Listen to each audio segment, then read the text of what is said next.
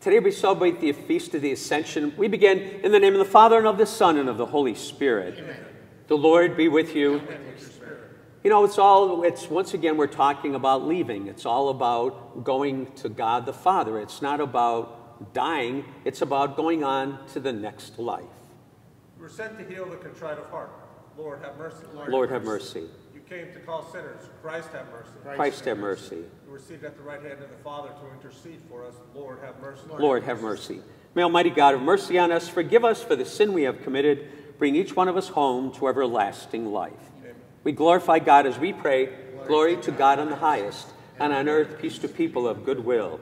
We praise you, we bless you, we adore you, we glorify you. We give you thanks for your great glory. Lord God, heavenly King, O God, almighty Father, Lord Jesus Christ, only begotten Son, Lord God, Lamb of God, Son of the Father, you take away the sin of the world, have mercy on us. You take away the sin of the world, receive our prayer. You are seated at the right hand of the Father, have mercy on us. For you alone are the Holy One, you alone are the Lord, you alone are the Most High, Jesus Christ, with the Holy Spirit, in the glory of God the Father. Amen. Let us pray. O God, whose Son today ascended into heaven as the apostles looked on, grant that in accordance with his promise, we may be worthy for him to live with us always on earth, and we will live with him in heaven through Christ our Lord. Amen.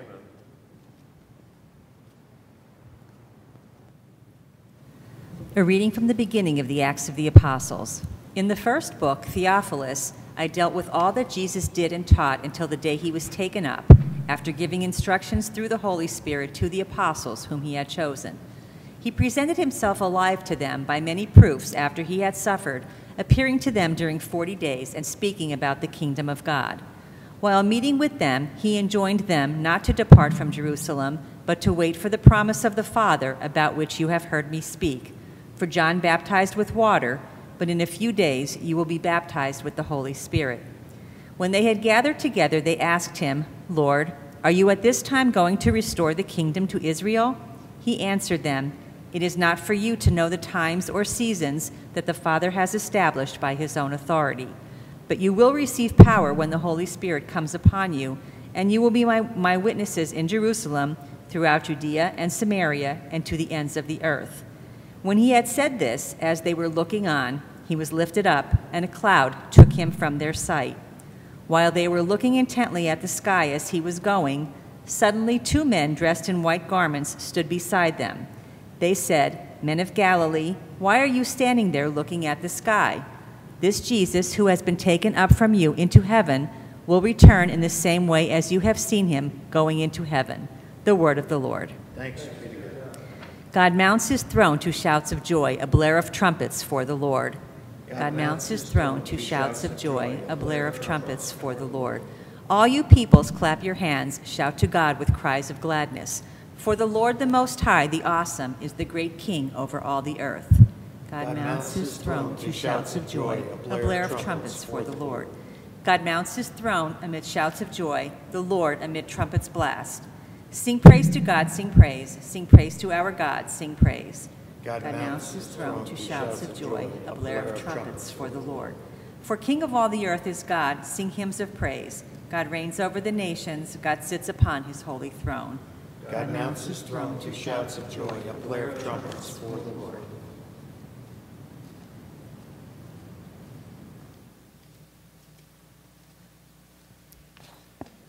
A reading from the letter of St. Paul to the Ephesians. Brothers and sisters, may the God of our Lord Jesus Christ, the Father of glory, give you a spirit of wisdom and revelation resulting in knowledge of him. May the eyes of your hearts be enlightened, that you may know what is the hope that belongs to his call, what are the riches of glory in his inheritance among the holy ones, and what is the surpassing greatness of his power for us who believe, in accord with the exercise of his great might, which he worked in Christ, raising him from the dead and seating him at his right hand in the heavens, far above every principality, authority, power, and dominion, and every name that is named, not only in this age, but also in the one to come. And he put all things beneath his feet, and gave him as head over all things to the church, which is his body, the fullness of the one who fills all things in every way. The word of the Lord. Thanks be to God.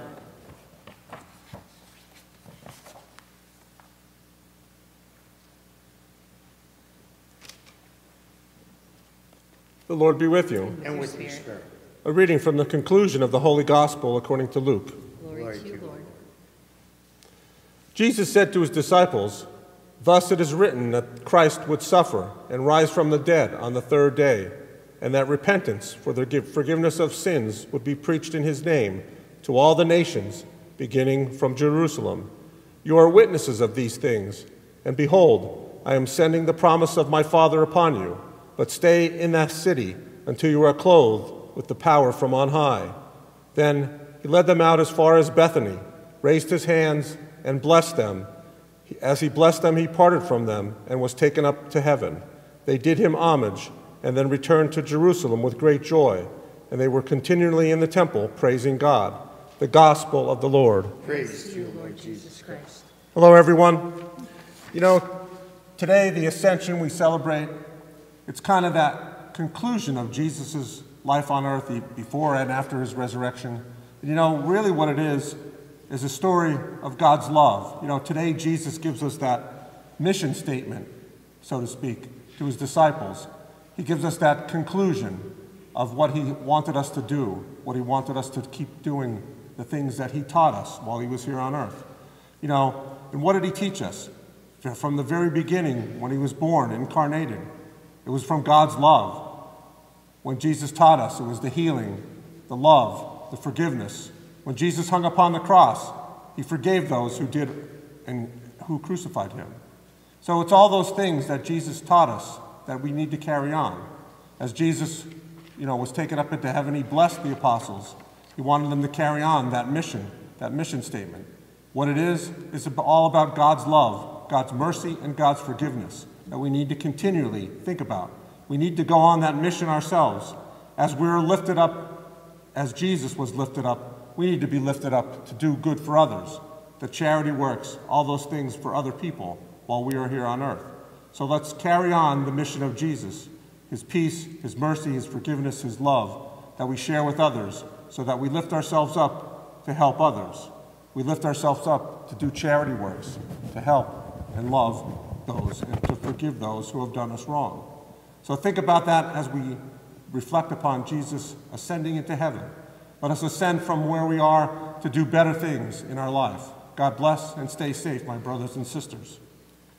For our church, may it always be a community that shares our love, our mercy, and our forgiveness with others. Let us pray to the Lord. Lord, hear our prayer. For peace in our entire world, let us pray to the Lord. Lord, hear our prayer. For all those who are lost or struggling, may they be transformed by God and helped by all others. Let us pray to the Lord. Lord, hear our prayer. For all those who are suffering from any sicknesses, whether physical or mental, may Almighty God comfort and heal them. Let us pray to the Lord. Lord, hear our prayer. For all those who have died and to come to share in the resurrection and peace of the risen Lord, let us pray to the Lord. Heavenly Father, loving God, we thank you for loving us, for never abandoning us. May we do the same with one another through Christ our Lord. Amen.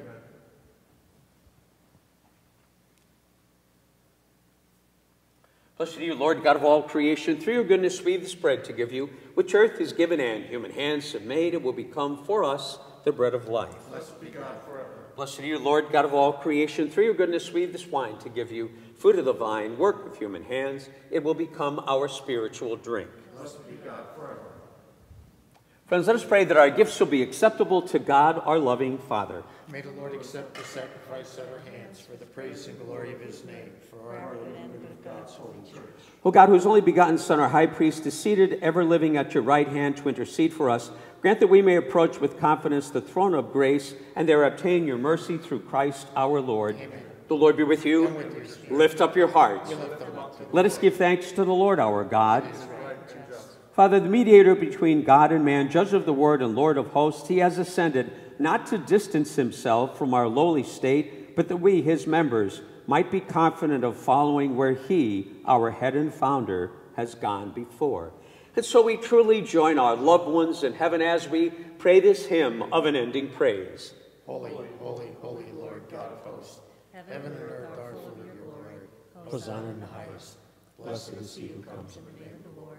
Hosanna in the highest. You are indeed holy, O Lord, the font of all holiness. Make holy, therefore, these gifts, we pray, by sending down your Spirit upon them like the dewfall, so that they may become for us the body and blood of our Lord Jesus Christ. At the time he was betrayed and entered willingly into his passion, he took bread and, giving thanks, broke the bread, gave it to his disciples, saying, "Take this, all of you, and eat of it, for this is my body, which will be given up for you." Similar way, when supper was ended, he took the chalice, once more giving thanks, gave it to his disciples, saying, "Take this, all of you, and drink from it, for this is the chalice of my blood, the blood of the new and eternal covenant, which will be poured out for you and for many for the forgiveness of sin. Do this in memory of me."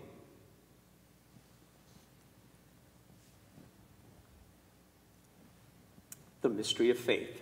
We proclaim your death, O Lord, and profess your resurrection until you come again. Therefore, as we celebrate the memorial of his death and resurrection, we offer you, Lord, the bread of life and the chalice of salvation, giving thanks that you have held us worthy to be in your presence and minister to you.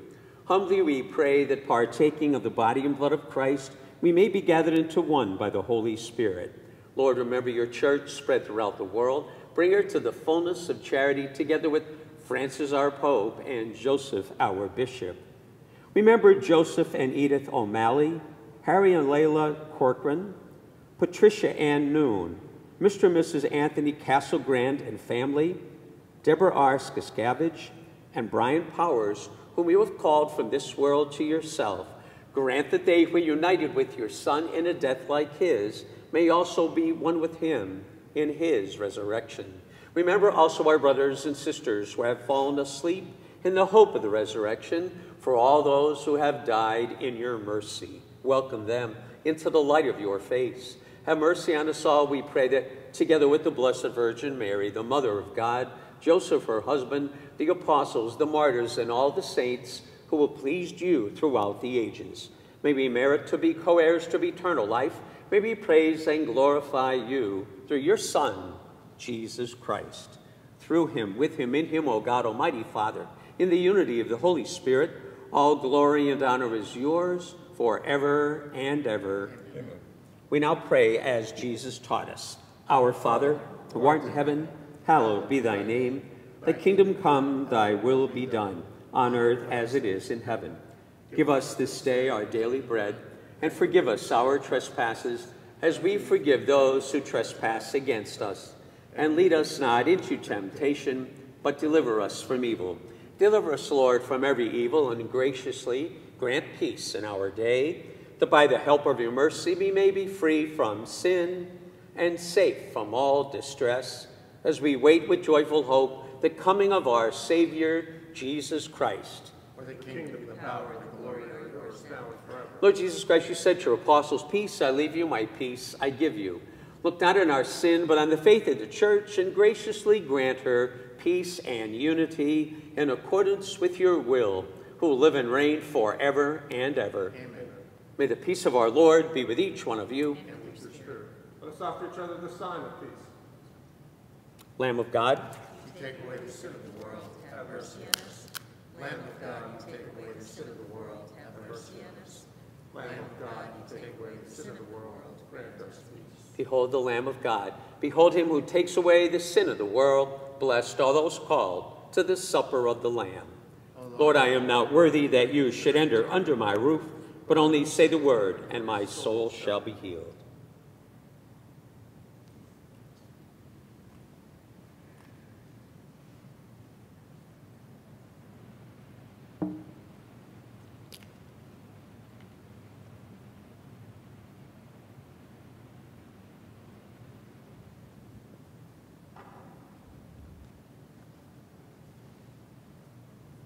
Let us pray. May the gifts we have received from your altar, Lord, kindle in our hearts a longing for the heavenly homeland and cause us to press forward, following in the Savior's footsteps, to the place where for our sake he entered before us, through Christ our Lord. The Lord be with you. May God's blessing continue to guide our journey, Father, Son, and Holy Spirit. Go in peace to love and serve the Lord. Thanks be to God. Have a good day, everyone. Same to you.